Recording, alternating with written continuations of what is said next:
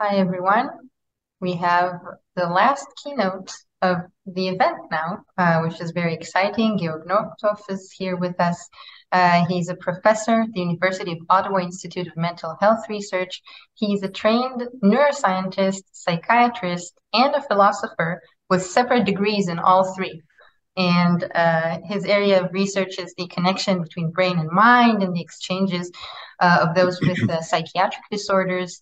And we're very happy to have you here today talking about your temporo-spatial theory of consciousness. So the stage is yours, and welcome. Yeah, thank you very much. And by the way, exciting program with all these different theories of consciousness. And you will see at the end of my talk, I will try to include and refer to that. So you already see the way I set it up, the question in the title of my talk, what is the common currency of brain and mind, that I look for similarities. And that, I think, really is a key feature of the temporal-spatial theory of consciousness. So for me, it's really the question, how does neuronal activity transform into mental activity? Yeah, and you see here I have the Frankenstein, by the way, highly recommended to look up the movie on YouTube. Very interesting movie, plays somewhere in Romania. And I added, you see, how is this the gray matter, gray gruesome device? I added the gruesome gray pulpy device, comes from Arthur Schopenhauer, philosopher in 19th century. So how is that possible? Because we cannot observe it in the brain image. So my talk will first very briefly present, the background theory, the assumption of, as I said, non-specialness and common currency to provide a little bit more flesh to the bones in these concepts. And then I will go I show you the mechanism and some empirical support. And one key feature, I think, which really distinguishes the TTC from other consciousness theories, that it assumes different kinds of mechanisms, different dimensions of consciousness, different mechanisms.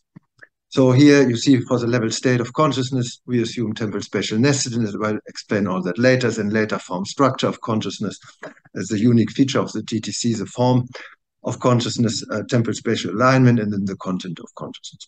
So let me briefly start with the background assumption. As you know, neuroscience is always dependent upon the kind of theoretical models. Your model drives the kind of science you do and what you can perceive and what you don't perceive in your experimental designs and in your data. So here I sketched what I call the argument of specialness in the current debate of consciousness in both philosophy of mind and neuroscience. There's always say consciousness is something special, and that is distinguished from non-consciousness. So there is an essential difference. Obviously, historically, that goes back to the dualism of Descartes. And now, of course, we say we know better. Of course, we know that the mind is the brain. But, however, we still say the mental features, there are certain specific features in the brain's neuronal activity as distinguished from others. Specific regions, specific mechanisms, specific frequencies. And that's what we assume, and that is different from the rest of the brain. And you see, I like to here in philosophy, you have the difference between reflective phenomenal, net block axis versus phenomenal consciousness. And in neuroscience, you can say, let's say, of course, maybe here it's a very gross course overview. So please don't pin me down that I associated here the global neuronal workspace with axis consciousness, IIT with phenomenal. And you see, that's really principally different.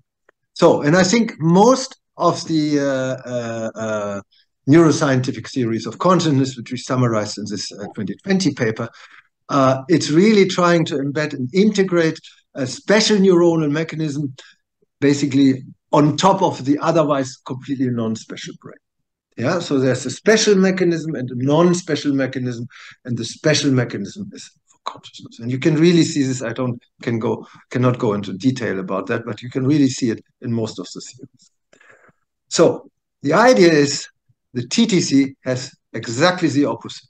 We replace difference by similarity. What is shared between neuronal and mental features? Because that you need to know in order to see how neuronal activity transforms into mental activity. For instance, we all come from different countries, as I see, And if you weren't speaking German, sorry, that's a Freudian slip here, because I'm from Germany originally. So sorry, if you weren't speaking English, you would not understand. We could not communicate. We wouldn't share a language. Let's say if I were starting German, and of course, I assume that nobody of you speaks German, you would say, what is this guy talking about? We have no idea, and there would be no exchange possible. That's exactly what I'm looking. I'm looking for something how neuronal mental features share. And that is basically the prelude then to address the question, how can neuronal activity transform into mental activity? So we're looking for similarity between neuronal and mental levels. So now, of course, the next thing you say, yeah, please tell me, what is the similarity? What is the common currency? So, and here, this is again where I go really back to most basic features in nature, not just in the brain, in nature. So I go back to the dynamics, and this is a beautiful quote. I always love this here, by Nikola Tesla. Again, look him up on the website. He's an engineer, 19th, 20th century, and he's probably as brilliant, as probably as eccentric as the Tesla, as Elon Musk. But it's really interesting. And he had this beautiful quote: "If you want to find the secrets of the universe, think in terms of energy, frequency, vibration." And that's exactly what I'm doing. I say, okay, it's the brain dynamic, but it's not only the brain dynamic, it's also the mental. So I consider the consciousness and mental features primarily an energetic frequency and vibration phenomenon following Tesla. And you will see I put a lot of empirical flesh to the bones in the following by recruiting various measures from signal processing, engineering, and physics. That's what we fleshed out in this paper 2020. And that's what I mean by common currency. So a little bit more empirical, what do I mean by spatial temporal features here? It's a topography. Topography means not just one region, but how the single region in the brain relates to all other regions in the brain. So our approach is an explicitly whole brain approach, and temporal dynamic is different frequencies, different ways I will count it. And now I will try to show you that really these features of the brain, you can see them in the mental side as well as on the neuronal side. And I will show you some support for that. So this is basically the TTC, some of the papers about the TTC which we published, but two things which I think are relatively unique features of the TTC compared to other theories are: first, we do not consider ourselves either a task-based or resting state activity theory. You see, for instance, all the task-based theories were very nicely reviewed by the paper by Seth and Bain 2022 in Nature Reviews Neuroscience. But when you look at that paper, he left out all the resting state theories, like the entropy hypothesis, like the operational space-time by the Finkelkreuz brothers. The TTC is neither a pure resting state nor a task activity. It tries really to link, and you will see that particularly in the mechanism of the temporal spatial expansion as a third mechanism. And it is explicitly a neuronal and a neurophenomenal theory. You will see I try to decipher the neuronal mechanism, and then also how these neuronal mechanisms lead to phenomenal features. So it really distinguishes, you have the neuronal mechanism and then the neurophenomenal mechanism. So that's very important, and sort of keep that in the back of the mind. Very short overview, I already indicated that of the structure, the basic structure of the TTC, as I said, different dimensions of consciousness. Here you see the level states, that's normal. Then you see the contents of consciousness. Here basically they're hidden under the phenomenology, the third column. And in between you see sort of the form of consciousness. That's where you really, that organization structure philosophically that goes back to Immanuel Kant and this concept of form, structure, organization, certain topography. I hope that will become more clear throughout the talk by the examples. And then we also have a fourth mechanism, temporal spatial globalization reporting. So I will go along these, particularly the first three mechanisms in my talk, to give you an idea how the TTC sets things up. So, and with that I come, as I said, to the first mechanism, level state of consciousness, temporal spatial nestedness. And so this is basically here. You see in this table, this is from the paper 2017, we exactly say what kind of brain activity, how you can test this, what kind of temporal spatial features in the brain activity, and the special neuronal mechanism. And also lower also you see what we call the neural predisposition of consciousness, very important. This is the necessary condition of possible consciousness, the necessary non-sufficient conditions of possible consciousness, meaning if you don't have those conditions fulfilled in your brain activity, and you will see examples, you will not be able to develop any consciousness at all. Yeah, so this is, I think, also new, which we introduced in a paper 2013, then more substantiated in 2015, and you will see an example of that. So this is slightly different from the neural prerequisites and the neural correlates of the content of consciousness. Very important. Okay, let me try a little bit. What do I mean by nested? So here you see now it's basically now the first real application to the, remember the Tesla quote with the energy, frequency, vibration. So I consider the brain, I like to consider the brain in terms of waves. You see here upper left, typical brain, you see a raw time series, you see there's not much order, but however, when you decompose it, of course you all know that, you can have different frequencies. You can have different frequencies. You have infra-slow frequency, for instance, fMRI, 0.01 hertz to 0.1 hertz, and then delta, theta, and slow cortical potentials, and so forth, and then EEG, MEG. So, and what is important that you can really decompose this, and you can see there's a typical lower left, what is called a power law distribution. Some of you may know that. It's really what is typical that the slower frequencies have stronger power than the faster frequencies. You're in Israel or in Egypt, the beach is very close, and you enjoy the water. I'm sure you do, and I envy you for that. As I said, it's -5 here in Canada. So, and so there's no way to go into any water here. And so, and you have big waves. So the small waves is no problem. The small waves, they're less spatially expanded and they're not powerful and they're fast frequency. And then you have big waves, which are very powerful, and you're really afraid of them because they might smash you back to the beach. Same in the brain. The bigger waves have a lot of power. That's here in the lower left. You see a log-log characterization for power and frequency. Slower frequencies have much more power than faster frequencies. So this is a basic dynamic, is also called pink noise. It's a basic dynamic characterization. This is not specific to the brain. Nothing specific to the brain. Is all over in nature. And then you can also calculate what's called in the time domain. You can calculate the lower right, the temporal autocorrelation window, time lags, and how much basically the time series over time correlates with it itself. And these are kind of dynamic measures. And why do I speak of nestedness? Because just like different Russian dolls, or have you seen the Chinese crystal balls? Beautiful. There's plenty of crystal balls, include smaller, different sizes in one big crystal ball, as same in the Russian dolls. And that's exactly the relationship here between the different frequencies. It's the nestedness. The faster ones are nested within the slower one, and that in turn is nested within the next slower one. That's why we speak of temporal-spatial nestedness. So let me show you some actual data. This is a paper from 2018, and we have another study which replicated, which is in revision, come out. So what we looked here for in anesthesia, I don't want to show you all the detail, awake versus anesthetic state, and we calculated here what is called the power law exponents. This is basically the slope of the curves, the steepness of the curve. The more steeper that curve, the more power in the slower frequencies. So, and now, and this is really interesting, so particularly look here lower left. This is quite a dramatic finding. So you see in the awake state, this is a typical power spectrum. You see a lot of power in the slow frequencies. This is fMRI, so we're in the range of 0.01 hertz to 0.1 hertz, so 100 second to 10 second cycle duration. So it's really slow compared to what we do in EEG, MEG. And you see, this is a typical shape of the power spectrum in the awake state.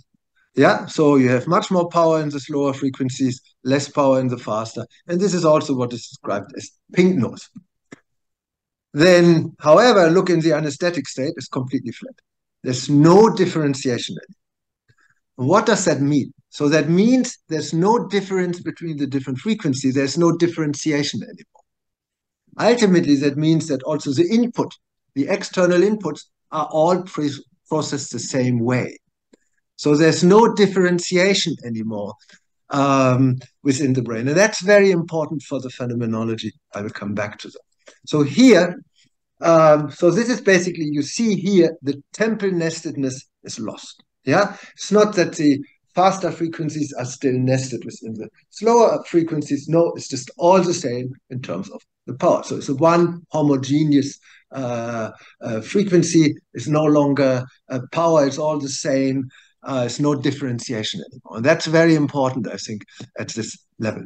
So next thing, here we saw about how about spatial nestedness. Spatial nestedness means if one region is integrated within a network is integrated, embedded, or nested within the whole global brain activity. And that's what we investigated here is global brain activity. This is basically global functional connectivity, because basically you look for the functional connectivity of each voxel with all other voxels in the brain. It's a little bit similar to the graph theoretic measure of degree centrality. So this is global signal here.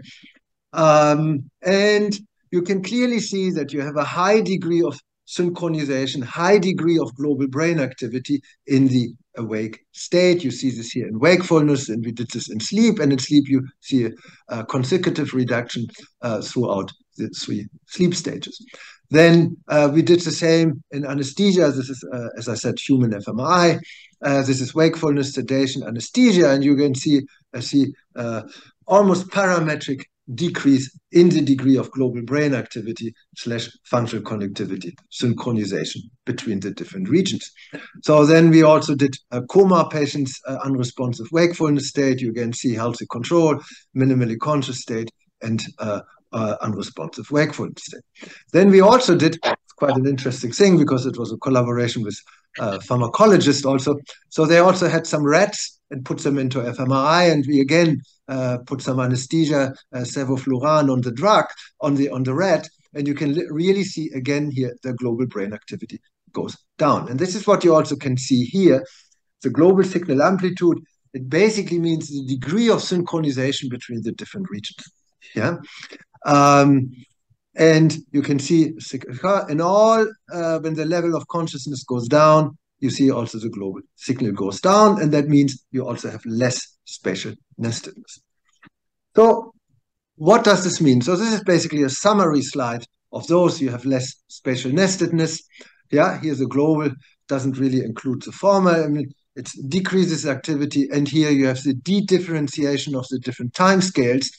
It's basically all time scales have the same power, remember, from the power law exponent. And then ultimately, that's the brain looks like in anesthesia. And that's exactly the way, assuming the common currency, the shared spatial temporal features between neuronal and mental, I would assume that's exactly the mental state or non-mental state you have when you're anesthetic or you become more and more sedated. Yeah, it's completely de-differentiated. You do not perceive any differences anymore until the perception itself also completely disappears. So now you say, yeah, this is sort of more negative because, okay, you show some neuronal data, but the link to the phenomenon is rather indirect. It's an inference. And you're absolutely right. So here I show you another example, how topography can impact, let me put everything on. So how the whole brain topography, the relation, how the different regions stand in relation to each other, changes your mental topography. So this is an example on meditation. Paper was just very recently published. So one key feature in meditation is, when you come into the more progressive stages, it's that you have an experience of a non-dual experience. Non-duality, you don't make a difference anymore between yourself and the environment, between self and non-self. You're completely aligned and you experience yourself in, let's say, unity with the world. And I think this is very nicely figured here. Usually you have your beliefs, that's a self, other self, world distinction, and that shapes all our cognitions, our emotions, body, environment, the self-other distinction. And that is sort of suspended when you get into this non-dual mode. Yeah. And we argue that that is related to the topographic reorganization of the brain. So I tell you here, so this is a meta-analysis of studies from novice meditators versus proficient meditators. We did all the studies, fMRI studies we could, is mainly resting state. And what we observed, and this is quite a robust finding, that there's really a reorganization, a topographic reorganization of your brain. So usually you have this negative correlation between central executive network and default mode network, and you have different degrees of connectivity between anterior and posterior. And in the proficient meditator, that topographic organization was different. Now you had a positive relationship between default mode network and central executive network. And this is not just for the fMRI specialist an artifact of the global signal regression or not. That is real, has been found in many studies. Yeah, and also what you observe a much higher degree of synchronization throughout the whole brain. So suddenly you don't have this distinction between unimodal sensory regions and transmodal higher order regions anymore, between core, periphery, between prefrontal cortex, sensory regions. So they're more equally synchronized. So the brain doesn't make a principal difference anymore. So it's really a topographic reorganization, what you observe. And we assume that that topographic reorganization is also related to your experience of non-duality.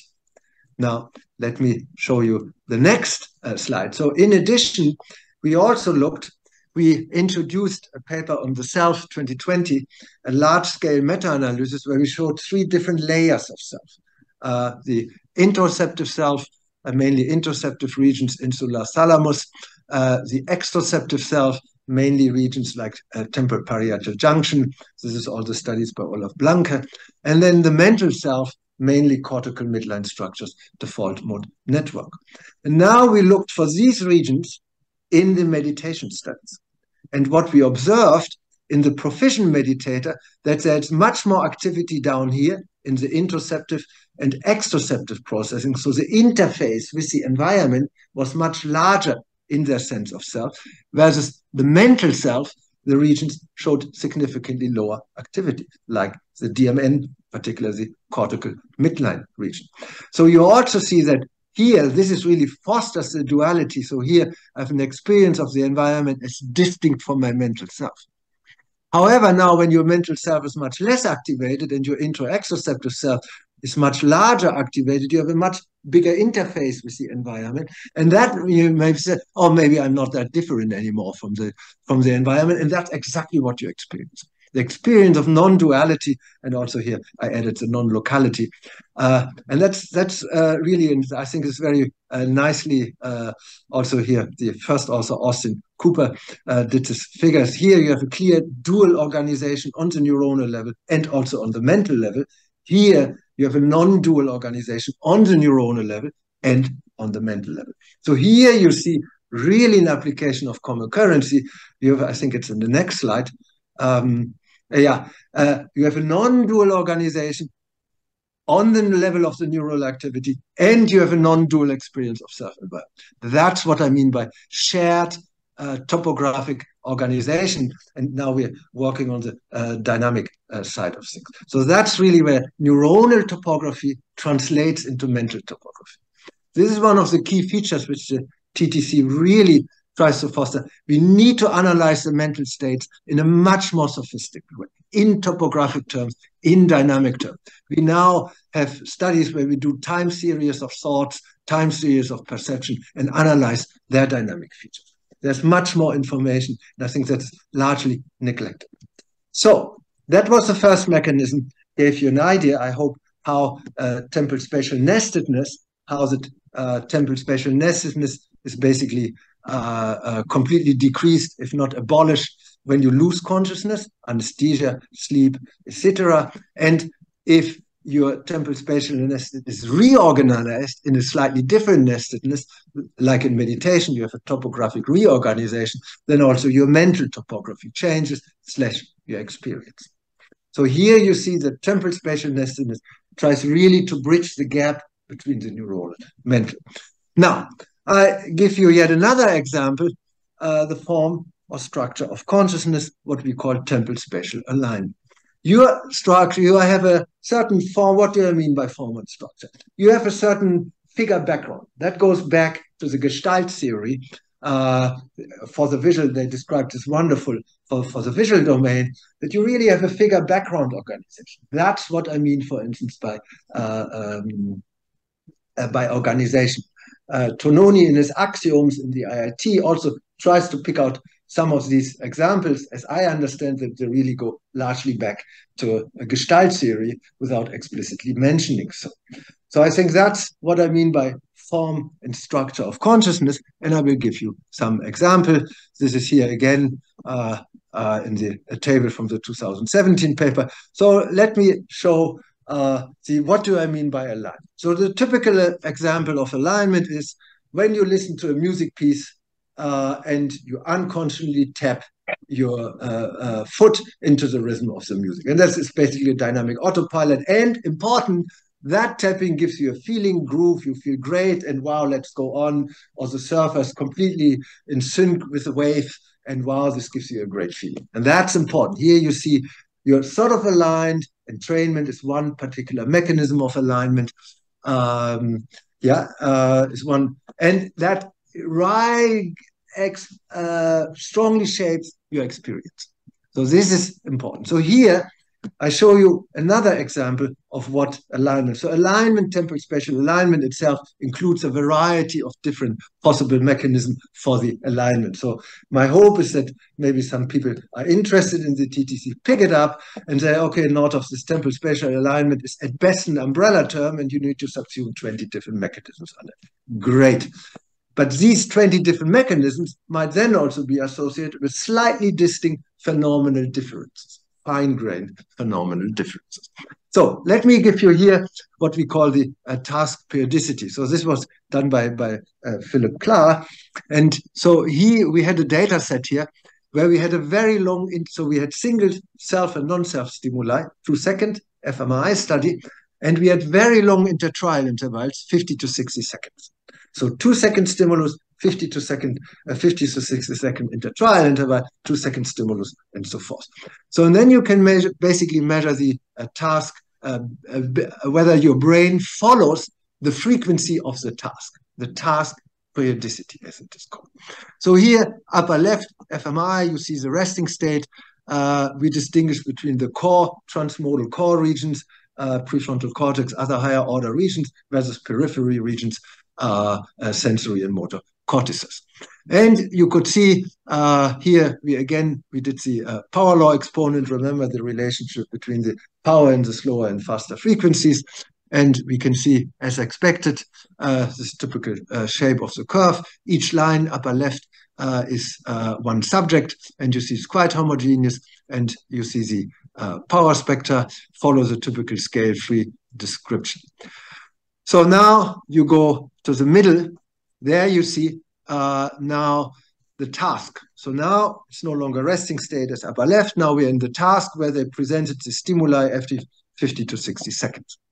And then you see the blue bar in the curve. That's exactly the frequency range of the task, because you can recalculate the 50, 60 second into the frequency domain and then look whether the brain in that same frequency domains shows increase in its power. And that's exactly what you see. You see here in the blue sky, particular very increase in the power, particular in the frequency of the task. And you see this for both core and periphery. And even more interesting now, transiently, the topography of core versus periphery, which was still distinguished, core had higher PLE, periphery had lower PLE, was completely abolished during the task. Yeah, there was no distinction anymore between core and periphery, because both followed the frequency range of the task. So your brain follows the task periodicity. And I'm sure when you listen to me, your brain, if I do this for longer here, you see, I don't know whether you see me, you see my hand. Now I'm trying to do a rhythmic movement. I'm sure, I hope at least in some of you, your brain will align and your intertrial phase coherence, another measure, will follow. And if I do this for the next hour, which I will not, you will see a similar power spectrum. So we could measure that. So, and So what you can see, and that's really, so what you see first, you see that your brain activity follows the frequency of the task. Yeah, and the scale-free, just for the experts among you, the scale-free nature was preserved because we calculated fractal and oscillatory component. And we saw also that the core periphery, the topography, was transiently abolished during the task. Because for the brain, it was more important to follow the task periodicity. That's the awake state. Now I show you the same thing in a different paradigm. It's slightly faster. Here we presented the stimuli every 20, 25 seconds, and we did this in awake state, sedated state, anesthetic state. So, and what you can see here, you see here is again the frequency of the task. So this was slightly faster now, 20 to 15 to 20 seconds. But you again see in the awake state that the brain really follows the periodicity of the task. And also the core periphery was again abolished. So this is a replication in the awake state, but now see what happens in the sedated state. They don't really follow anymore. The task, to certain degrees, there's a large intersubject variability, but now this is the important thing here. Look at this one, that's completely flat. So in the anesthetic state, your brain does not follow the task periodicity anymore. So flat, there's no way that you can adapt. So meaning there is no temporal alignment anymore, no task periodicity. So then down here, I show you, now you say, okay, this is a special cognitive phenomenon, special cognitive resources. No. It's a purely dynamic phenomenon. This is what we simulated here. This is a simulation. This is a large-scale model, the Chaudhuri model, large-scale model. And we just simulated different sets system to different PLE values. And we stimulate, so the same PLE value, and we stimulated the system with different kind of sine waves, slower, faster, even faster. And what you see, the PLE adapts. So this is a purely dynamic phenomenon which your brain does when it's exposed to certain frequencies. So this is a nice, very nice figure. Philip Clark did this, and I always like this. So you remember the scale-free activity, strong power in slower frequencies, less power in faster frequency, is also described as pink noise. So this is very important. We have rest in the pink noise, we have temporal spatial nestedness, and that makes it possible for you then also to change the frequency and align to the task. So temporal spatial nestedness is a necessary condition for temporal spatial alignment. And you also see the topography. Now, when you lose consciousness, you lose your nestedness. Basically, your PLE is flat. Remember the completely flat curves. These are real data again that replicates the earlier curve I showed you. Completely flat power spectrum. I couldn't believe my eyes when I saw that first time 5-6 years ago. And so this is a replication of that. And then the brain cannot align. There's no task periodicity anymore. Why? Because it's pure white noise. So you see here, this is pink noise and this is white noise. That's why he sketched it like that. So that really suggests, I think that strongly supports that this temporal spatial nestedness is a necessary non-sufficient condition of possible consciousness, and it's also precedes the alignment, because if you don't have nestedness, you cannot align. Of course, the causal relation here needs to be, this is a very tentative interpretation. We need to show this in more detail, but the main thing I want to show you, loss of spatial temporal alignment, loss of consciousness. So, of course, as I already indicated, temporal spatial alignment is an umbrella term which probably includes different mechanisms, in particular different time scales. So this beautiful figure, again, comes from Philip. He's fantastically good in visualizing, much better than I ever will be. So basically, here, this is the temporal spatial alignment, and there's really support. As I said, I cannot go into detail. You have sort of a very low frequency, longer time scale on which alignment happens, like the task periodicity. You have sort of intermediate time scales, and you have also frequency lower time scales, like when you synchronize or align to the rhythm of my hand, for instance, or to music. So again, the alignment itself. And also here, he makes a link to the phenomenal dimension. If you have longer time scales, and you align to longer time scale, your perception is very different. You have different aspects of the picture. If you have midterm time scale or very short time scale, you perceive different things. So each time scale, I cannot show this in detail, is related to a certain time scale in the environment. And then you put the whole thing together. You see there's a certain organization, structure of consciousness, also on the mental level in terms of more stable background, more flexible, more changing foreground. So that is important. So what is the mechanism of this alignment? We assume that there's a stochastic matching of the timescales from the environment with the timescales of the brain. And the better you match, the better you align, and the more likely you're conscious. Remember, the better you synchronize with the music or synchronize with the wave, the better your feeling of the groove during surfing or of the music. Yeah, and that's, I think, very important. And that is also relevant for other species. So this is a schematic figure where we showed that different species, like cats, monkeys, humans, have different types of time scales. So your time scales of your brain, short, long, intermediate, are your interface with the environment. And that's key for consciousness. Here, I show you an example which we simulated in a robot.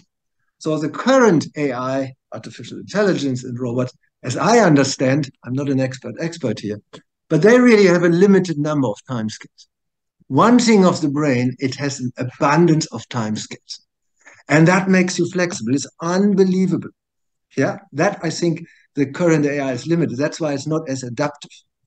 Yeah, so here, and it's well known in the brain that you have sort of layers of time scales following the core periphery or transmodal, unimodal shorter time scales, shorter temporal windows, the transmodal cortical midline structures, DMN, longer time scales. You see this here.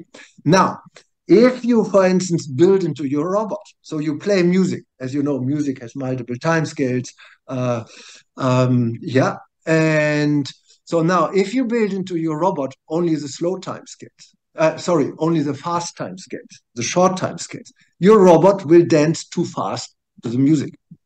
Now, if you build into your robot only slow time scales, long time, but not the faster one, your robot will always dance too slow. And the sad but truth, that's exactly what you see in depression, severe depression, where the people come to me as a psychiatrist, that in depression, your brain is too slow, the people experience abnormal slowness, and they're always lagging behind, literally. And of course, that's frustrating. So now if you have an abundance of different time scales, yeah, then it makes it most likely that you can quite well adapt and dance to the rhythm of the music. So that tells you that's basically temporal-spatial alignment. So I hope I gave an indication of that. Of course, as you already saw, there's still a lot of work missing, but it's a first step. In particular, we need the neurophenomenon kind of thing. Now, last mechanism, I will keep that relatively short, not to stretch the time too much, the content of consciousness. So that is really, as I understand, most of the theories of consciousness really focus on the content of consciousness. Yeah, or as I understand, they don't really make a distinction between different mechanisms for level state and content of consciousness, let alone introducing the structure of form consciousness. And that, I think, is really a key feature of the TTC, but of course, one always has a bias for his own theory. So here, this is a paper which we wrote last year. We're comparing the importance of timescales. And when you look into the IIT, it has very short time scales, max 100 to 300 milliseconds.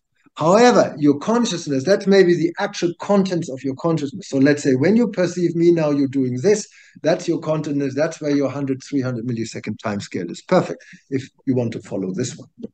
However, that you perceive this one against your background, yeah, against a more stable background. And even more important, if your background is different, this gesture might have different meanings. I will illustrate that. So meaning, it's not just a single time scale, it's the different time scales, and you see it already, how they are nested within each other.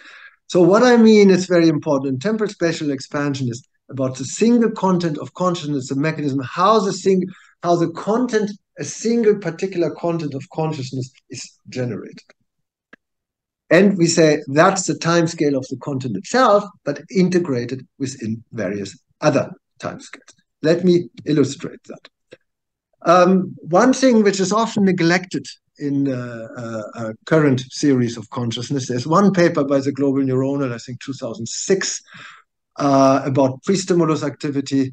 There is obviously the predictive approach takes into account the pre-stimulus activity through the empirical prior, but not explicitly so.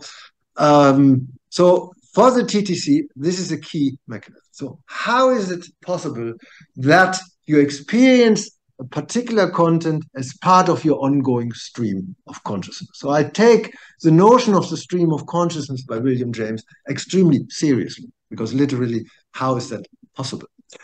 So the question is, the external input must somehow interact with the ongoing spontaneous activity. And as you know, pre-stimulus activity prior to the zero of the input, that's what you call pre-stimulus and post-stimulus. And that interaction is non-linear or non-additive. So it's not that the external input activity is just put on top of the ongoing activity. That would be linear supervision indicated here. So the stimulus induces some activity, which is just basically put on top of the ongoing. This is the ongoing activity, and the stimulus just put on top of it.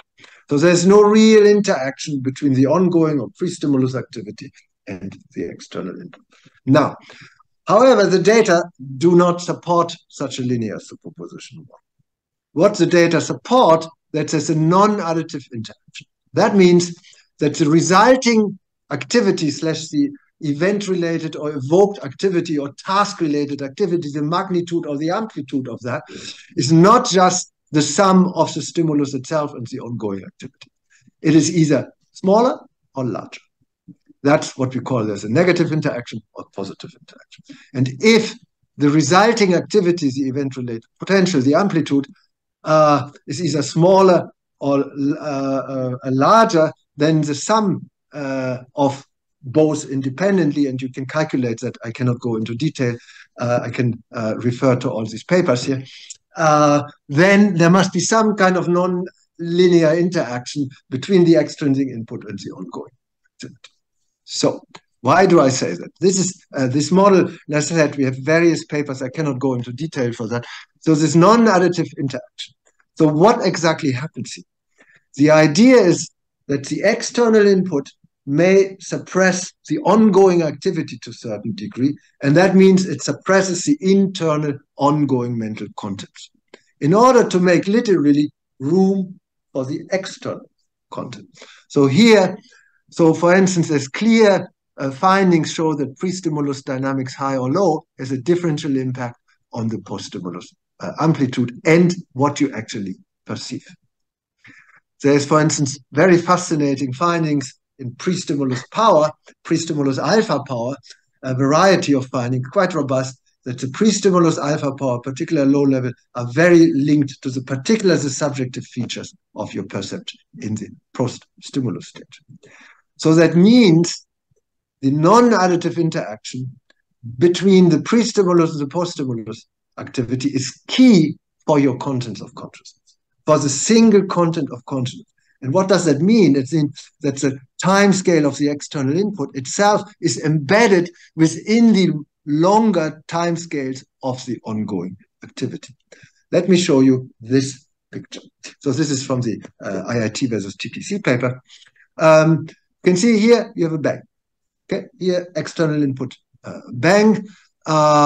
This is what we try here for the IIT, and we say what IIT calls integration of information, and I think it's a key point. It's a very good concept, and this is basically when he speaks of integration of information, it's a non-additive integration. Yeah, I think Natsu Tuchiya, he has a beautiful explanation of this integration of information, some nice figures, Tuchiya from Monash.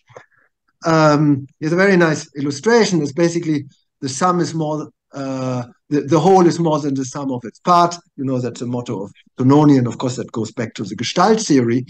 And that's exactly what you see here. And we say that that integration information due to temporal integration. So temporal integration of your single input and its timescale into different kinds of timescales. So we discussed the concept of temporal integration segregation in another paper here recently in TICS. And so this is very key. So now meaning that the bang, that single signal is integrated within the longer timescales of the ongoing activity. Now, if before the bang, I had the idea, okay, there's a track and field, I was mind wandering about the track and field and the stadium. And of course, what do you do in track and field? You run and you start and there's a pistol. Okay, then you perceive, you associate that with the bang, because here you don't see it. Now, however, if you thought about a forest and then you hear bang, okay, you said maybe somebody shot a deer. So meaning your bang is integrated within the longer ongoing timescales and then accordingly set into the context. So this is really your figure background perception. It's very important. And I think a big problem is that many of the theories of consciousness do not consider these different timescales, and they also don't consider the interaction between pre and post-stimulus interaction. There are some very nice papers now by the group around Billier, which showed that the pre-stimulus prediction, and that of course the predictive approach, has a strong impact on the content of your visual perception. So that means, and I think that's where I will come back to that later, you see really a convergence between the predictive coding approach and the dynamic approach. Yeah. So we call, let me illustrate another neurophenomenal example. This is based on data here on the autocorrelation window, the timescales, as well as the phenomenal features, is sort of an inference schematically. So what we observed, you can measure remember initially I said the autocorrelation window, the timescales. And so when you have a variety of different timescales, you can really perceive the whole. Here, this figure was done by Federico Cirio in Italy, and I always love this. So here you have a police guy, you have a thief, and they follow and they pick police, stop right now. And you see you need different timescales. You need a long timescale to link the two. You need shorter timescale to pick up each word, and you need medium timescale sort of to make the connection between the two. Now, if during sleep, and that's real data, Federico showed that in a paper in 2021 in Neuroimage. Now, when your shorter timescales slightly disappear, suddenly you cannot see the fine-grained details anymore, meaning you have a gradual de-differentiation, and it becomes a little bit more blurry and coarse. Now, if your timescales, like in N2, become even longer and your shorter timescales disappear, your temporal resolution of your perception is much less, meaning it becomes more and more blurry. And finally, in anesthesia, you have only long timescales and no shorter anymore. So, and that's, as I said, this is based on real EEG data, your perception is completely blurry, meaning you have a consecutive de-differentiation. That, I think, is really important when you lose consciousness. So, conclusion. This is come to the TTC. One criterion, I think, for every theory of consciousness should be that it can explain and differentiate different kinds of conscious states, including psychedelics. Of course, the entropy hypothesis can do this perfectly. Different states of sleep, lucid dreams, for instance, schizophrenia, anesthesia, dreams. And as you see, we try to now apply the TTC framework, the common currency idea, the spatial temporal framework, to different kinds of mental features. So you saw this meditation paper on the topographic reorganization model of meditation. We just published a paper on the topographic dynamic reorganization model of dreams, where it really makes a neurophenomenal link based on topography dynamic / spatial temporal features. And as some of you might know, we work a lot also on mental disorders, schizophrenia, anxiety, because after all, I'm also a psychiatrist. So I think this is a key point, an interesting question. So here you see the 3 different mechanisms plotted, the main temporal spatial expansion, nestedness, and alignment, how they allow to differentiate these different conditions. And of course, in the future, it would be interesting what robots can do. Okay. And so, coming almost to the end, how can we, what are unique features of the TTC? I think it's really a global rather than a local approach to the brain, topography and dynamic.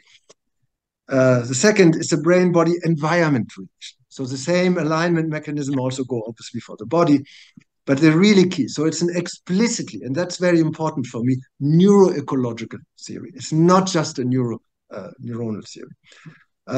Second important, we consider both rest, spontaneous activity, and task, and that interaction is key for the context of consciousness. So that's the third point here, intrinsic relation of inner rest and outer rest task in conscious states. Then another key feature, and I'll show this, consciousness is not cognition. So consciousness is experience, and when I mean here experience is mainly the phenomenal features. So for me, cognition is secondary. I will show that in the next slide. And then also important, we have the variety of different mechanisms rather than just one mechanism, one size fits all. So you see here what we see in that 2020 paper, we discussed the concept of spatial temporal neuroscience, which is really important to see the brain dynamics and how brain dynamics shapes brain function. We have a lot of studies now where we really look, let's say we look for attention, working memory, and we look how the temporal features shape the brain dynamic, shape the cognitive function. So it's not an exclusive, it's not parallel, but there's a shaping. So that's why I also build the hierarchy. So I would say phenomenal consciousness is here. It's really experience, and not just one phenomenal features like qualia, but also intentionality, ipseity, and all these other phenomenal features so beautifully discussed in phenomenological philosophy. I think they need to be brought into the discussion. And then you see the different kinds of consciousness, what I included more up here, access consciousness. Now, here, this is, I call this, is it away? No, the tree of consciousness series. I don't know whether you can read this, this stupid thing. Okay, so the tree of consciousness theories, that I try to give a little bit of hierarchy here. So I would consider here very close the temporal spatial theory of consciousness, the operation of space-time by the Finkelkreuz brothers, entropy hypothesis. I think I would locate them here. Then I would locate here the predictive approaches, integrated information up here, embodied approach, and obviously closely to sensory-motor functions. And then the upper ones here, probably a little coarse-grained. I hope people prepare me. So I do not say that these theories are wrong. Don't misunderstand me. I say that these theories highlight specific aspects of consciousness, but I think they need to be put into a broader framework to show this, and that's why I, at least tentatively, of course, you know my guess, it's a spatial temporal framework. Yeah, I forgot here, of course, the mental features. Okay, it's a Freudian slip. And so with that, I'm coming to the end. I hope I could sort of inspire some people, not convince people, but inspire some people that maybe this is an interesting approach. And I mainly focus here, as is a dynamic, it's a neurowaves, which will come out in May, is a book for broader audience.